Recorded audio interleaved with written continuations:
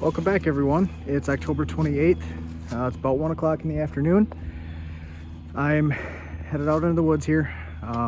It's been a rough last few days here. Didn't think I was going to be able to get out this week at all.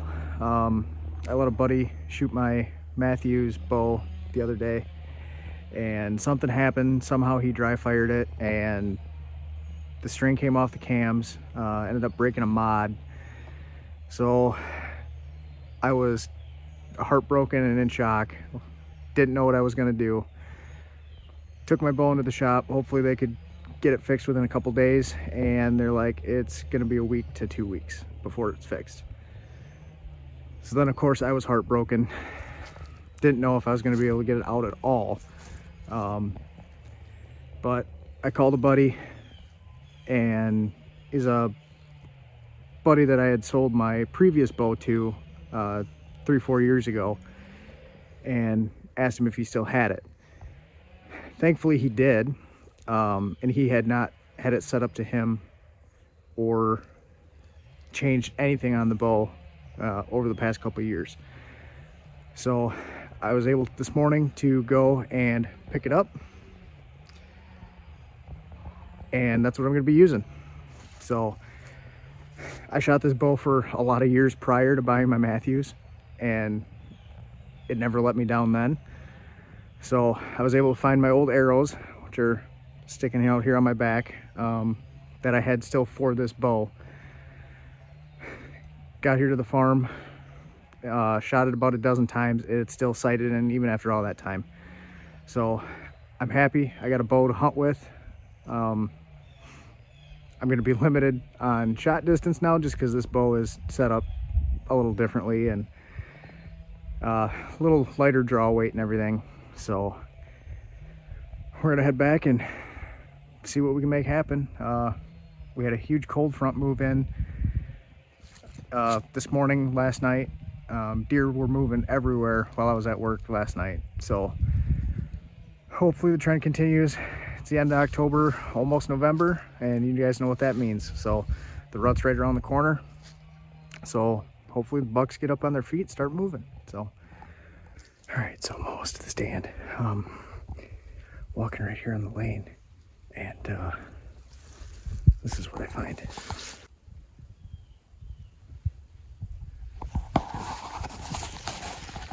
Small scrape. Looks like it's been a day or two before, or the last time that the deer's been in here. Just based on, we got rain about a day and a half ago, and they haven't been opened up since. You can still see where the rain had fallen in there, but I mean, 10 feet away, here's another one. So that's a good sign. These two scrapes are 20 yards from where we're hunting. Right behind that pine tree is a crown blind on a tower stand platform, and that's what we're gonna be hunting out of tonight. So don't know, based on those scrapes, it doesn't look like it's a huge buck, but we'll see. It'd be nice to have an encounter with anything. So we'll get all settled in and see what happens.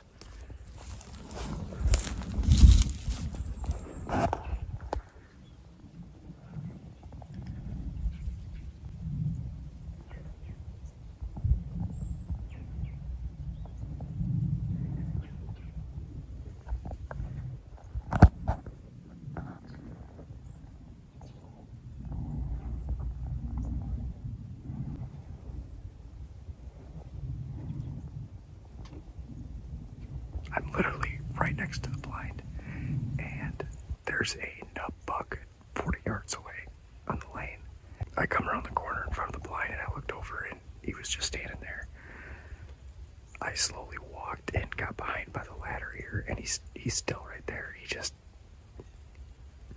doesn't know what to do, doesn't know what I am, and he has no care in the world that I'm standing here. He's finally facing away from me, so I'm going to try to sneak up in here as quick as I can and quietly as I can, in case there's more deer right in this area. I mean, it's 20 after 1, and that deer's out there feeding on acorns right now. So I need to get in here, get set up, in case something else comes. So stay tuned. So I just got in here, got all the windows open. I don't even have the camera set up yet.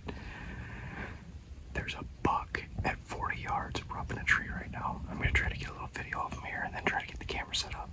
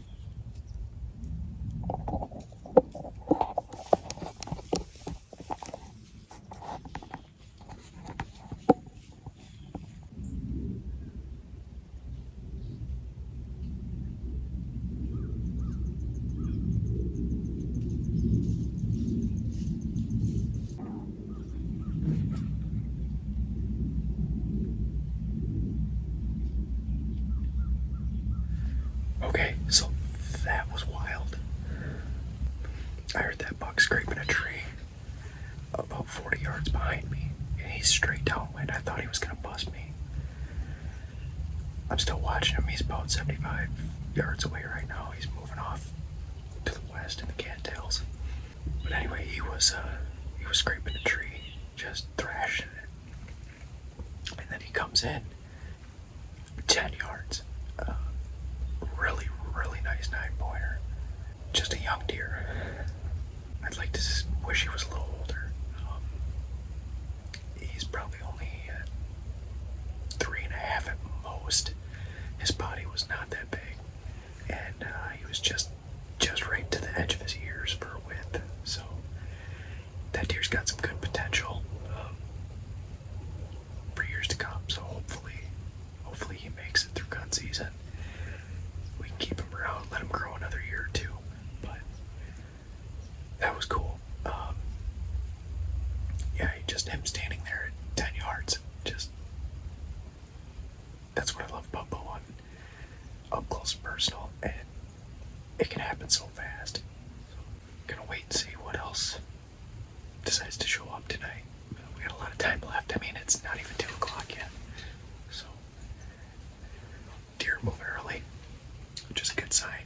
Good sign bucks are up on their feet during daylight. So hopefully one a little bigger comes through, but we'll see.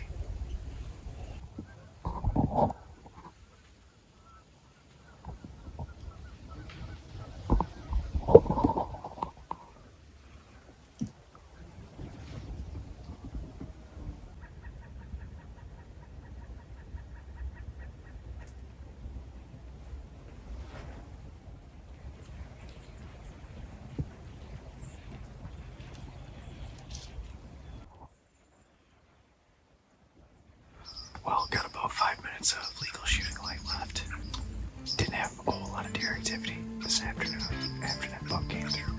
Had two nubs, two nub bucks beating under me for an hour and a half. No does. No other bucks other than that. So, had that big group of turkeys come through. The bearded hen in there, which is pretty cool to see. But game plan is to come back here and sit the same spot tomorrow morning. We're gonna have a similar wind, so should be alright. We'll see how everything plays out.